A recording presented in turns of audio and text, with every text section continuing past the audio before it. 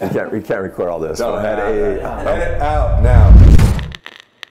Hey, MFJJ here on ElkShape with Ironwill Bill, master of the Ironwill Broadhead, talking about differences between 2-blade and 3-blade broadheads and what happens when you hit hard stuff. This man is an expert. Listen to what he has to say. He knows what he's talking about. So, Bill. All right, let's talk through some different scenarios here. So what can happen is you can have, say, a leg bone where you're hitting, off center on it. I mean, this is what it would look like with a 2-blade, but I'd also say like a 1-piece 3-blade could look like this as well if, the rotation was that one of the blades is like that, right? Yeah. And this would represent like a chisel point replacement blade type 3-blade head. So what happens at this impact, and this is going to vary a lot by blade thickness and steel type and hardness. So if you look at his broadhead design, this is very different than most broadheads that look like this. One, this is all steel.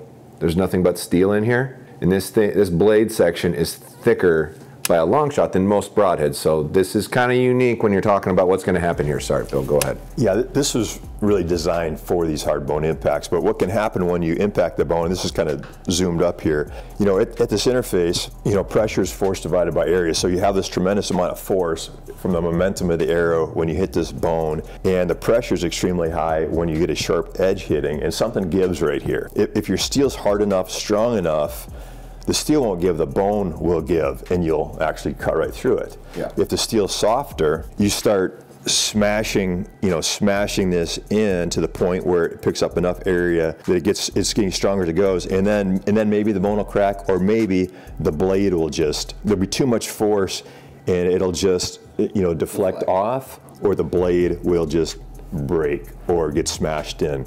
Similarly, on a chisel point, when this hits, when this small blade, typically that blade is thinner, and as you zoom it up, it'll be a finer edge and a thinner blade. That's generally just going to bend away, or maybe break if the hardness is higher, but that'll probably break off or bend away. This might not get deflected as much as this, but if this is strong enough, hard enough, it can cut through. So that's kind of scenario, I think, on a leg type bone. This is Ironwill versus a conventional replaceable blade chisel point 3-blade broadhead. Yeah, every illustration, your Ironwill's on the left, your chisel point's on the right is what you're looking at. This one is, say you're hitting a scapula or a bone that's more in this shape. The bone angle is similar to the blade angle as you hit, and now in this case, it's more of a chop because it's all hitting at once. It's more of a chop when you hit all at once, and it would take more force to get through and be more likely to get deflected off in that case. Especially if it's not hard enough, strong enough to just cut through it. And that was kind of our argument the first night of why this might not work, what situations this type of shape might not work in as well as this one, in our spirited debate when I caught you on 4 hours of sleep, and I felt like I really won that one. Right. Like I felt really good about it, and he woke up the next morning and said, okay, we need to get to a chalkboard, start talking. And I'm like, all right, okay, let's get at it. Anyway, go ahead.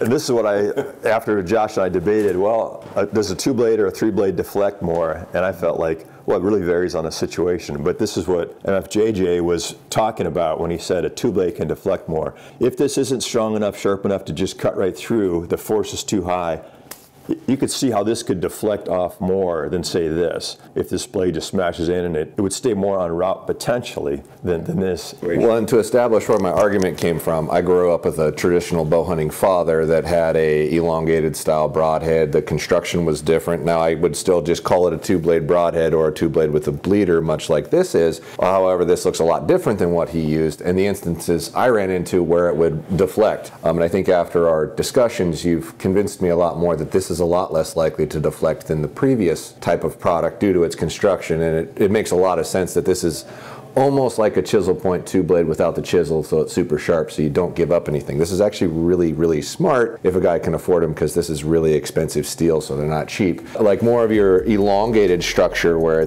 the tip's longer, it's going to deflect a lot easier because there's less contact position and what have you. If this same head hits like that, it's going right through still on this angle, and that's kind of what I didn't think a ton about at the time. I was just always picturing this. Yeah. And that's why I was like, well, that's more likely to go through because it's got that direct contact point to break. So that was more my argument in it, but go ahead, continue. Yeah, and I think it kind of varies with the geometry and what it's going to hit and things like that. And now this is a scenario where you say you just hit a shoulder blade or bone more straight on, and what happens in that case.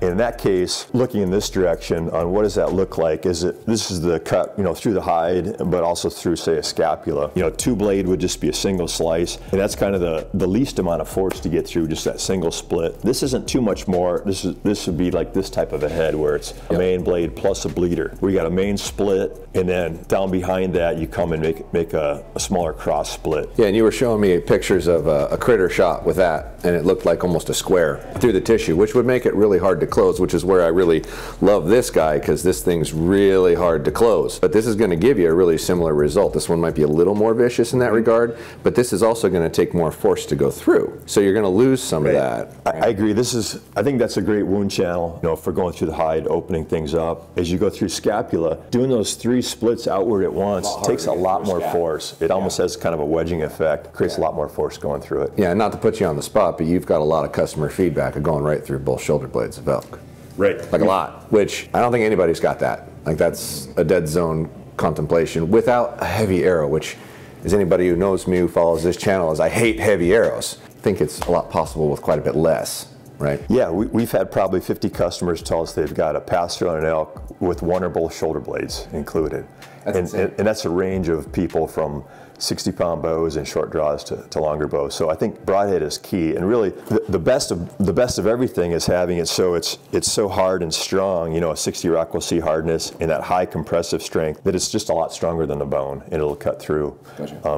And make it through in this kind of situation. And they also offer some single bevel and double bevel options, which is pretty dope. But you pointed out that this actually had more force resistance than this when you tested it. Just a little, just barely, right? It was totally bummed me out. And that's, you know, that's a low speed push down through, you know, hide. Probably your fairest measurement of shooting into tissue, which is usually where most of your energy is lost, is just trying to get through the hide. Believe it or not, people, that's actually the biggest problem. And very few broadheads are really focusing on getting that tip through with the least amount of force, which his emphasizes, while still keeping a construction that would be really hard to have the tip fold over on you if you hit something hard. I mean, it's a really smart broadhead. But understand, this crap is really expensive to make. Really expensive to make. So he's not just being ridiculous on what he charges. This is steel that's very, very, very costly.